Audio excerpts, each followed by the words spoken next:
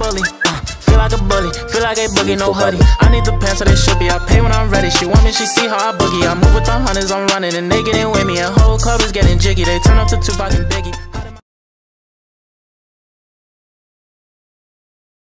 Good morning, left side, strong side. My name is Donald. This is Olive. Today I'm going to give you a little tip on how to properly walk your dog on a show lead correction collar. All right.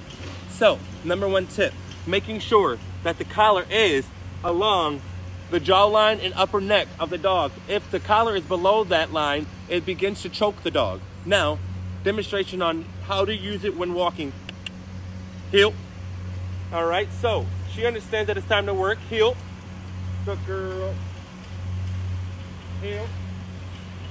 Sit. Everything's nice, simple, soft tugs, soft commands. Nothing's too scary, nothing's too over the top. Heel. Very good. Olive, sit. Simple tug backs, and she understands exactly what that means, all right? If the collar ever decides to flip down the neck, you always want to stop where you are and correct it before the dog proceeds to hurt herself. Sit. Very good. So if it ever does come down here, I want to stop what I'm doing to make sure that the dog is always going to be in a safe place when we're working on this lead work. So I'm going to stop her. I'm going to replace the correction lead on our neck, and then we will proceed back to work. Heel. Sit. Heel. Stop. Down. Girl.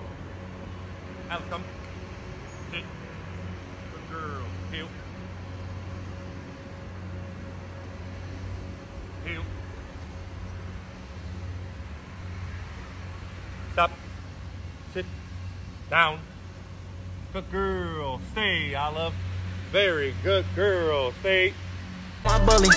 Feel like a bully, feel like a boogie, no hoodie. I need the pants so they should be. I pay when I'm ready. She want me, she see how I boogie. I move with the hunters, I'm running, and they getting with me. And whole club is getting jiggy. They turn up to Tupac and Biggie.